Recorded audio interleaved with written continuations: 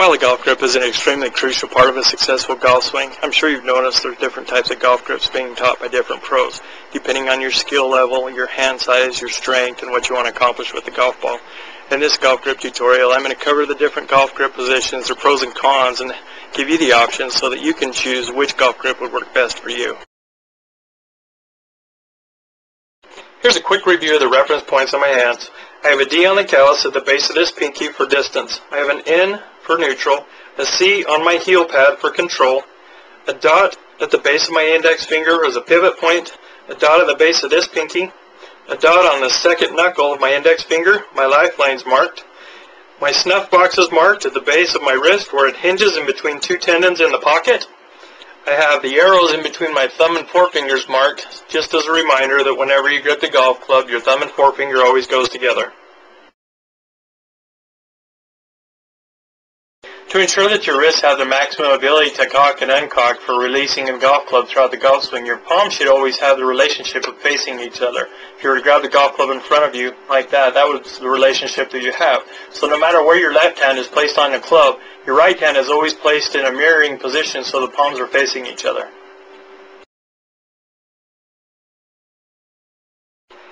The right hand grip is a finger grip. The club runs across your hands at an angle from the base of your pinky to the second knuckle on your index finger. Your lifeline right here goes on the top right side of your thumb. When you grab the club, you make a question mark with your index finger with your thumb and forefinger together, and that supports the club in the backswing.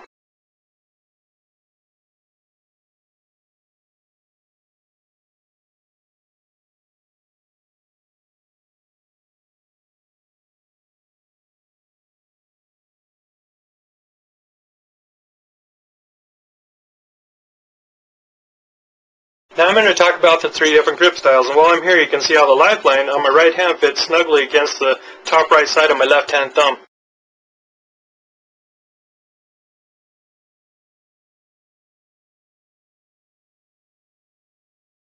This grip right here is called a 10-finger grip. This is good for people that need more leverage, especially like little kids. The only drawback is to it is if you get your hands loose and let them get farther apart, you don't get good release and good club head speed.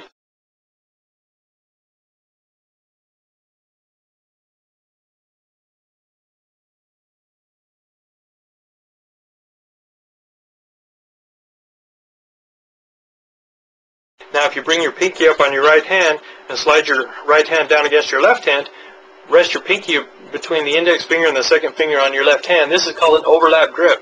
This is a good grip for people that have longer fingers.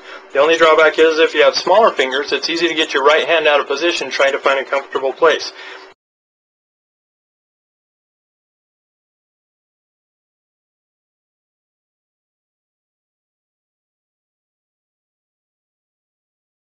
Now if you bring your index finger up on your left hand and your pinky up on your right hand and you lock them together like that, that's called an interlock grip. This grip is good for people that have shorter fingers. The only bad thing is it's easy to get the grip too far into the palm of your right hand.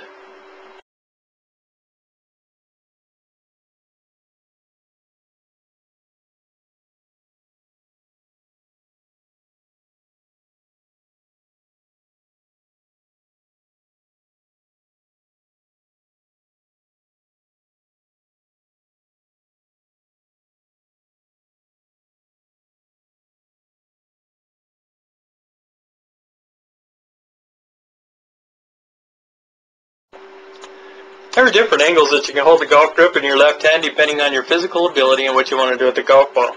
Now if I put the golf grip across this pivot point at the base of my finger and the D that's on my callus right here, and I grip the club like this, most of the pressure is in these fingers right here with a little bit against my heel pad. This is called a distance grip. It maximizes my wrist's ability to cock and uncock during the swing.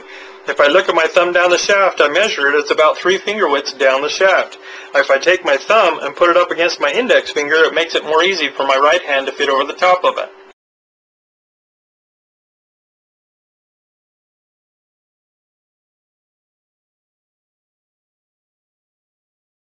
Now if I put the golf grip on that pivot point across to the end and I grab the club is still underneath my heel pad right here. I turn it over and measure my thumb down the shaft and it's 1 finger width down the shaft. This grip is a compromise between distance and control.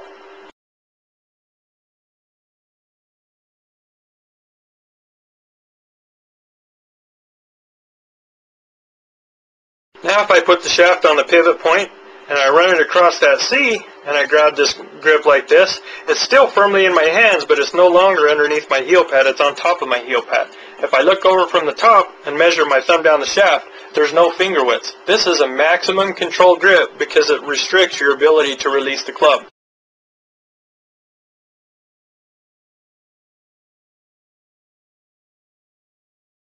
Looking at the top side of my left hand, holding the club face square to the target, with the snuff box on the right side of the grip like this is considered a strong grip. This arrow right here will point towards your right shoulder. This would be a good grip for anybody that sliced the golf ball.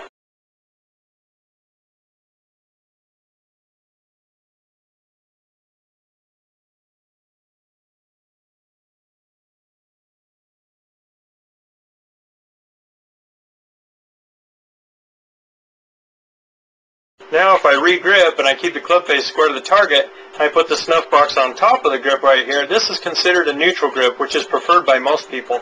This arrow right here will point towards your right ear.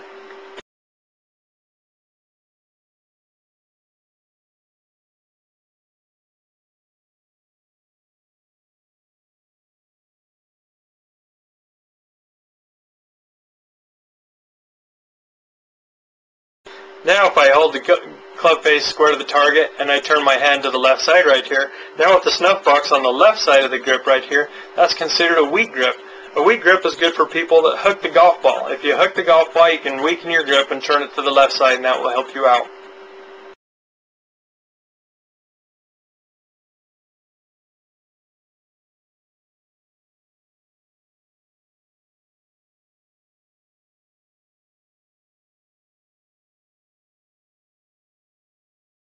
Now in summary, just remember, whether you use a 3-finger distance grip, a 1-finger neutral grip, a no-finger control grip, a weak grip, a neutral grip, or a strong grip, where the left hand goes, the right hand follows.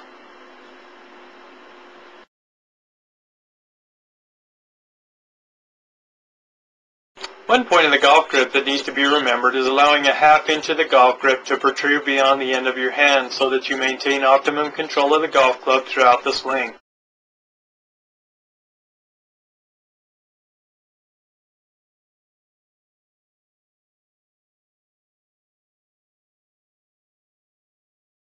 Once you have your golf grip, your hands should feel snug and unified. If they don't, go ahead and ungrip and regrip. Make a slight adjustment if necessary. Until your hands feel snug and unified also, don't grip the club any tighter than is necessary to maintain complete control of the golf club throughout the entire golf swing while maintaining a steady grip pressure.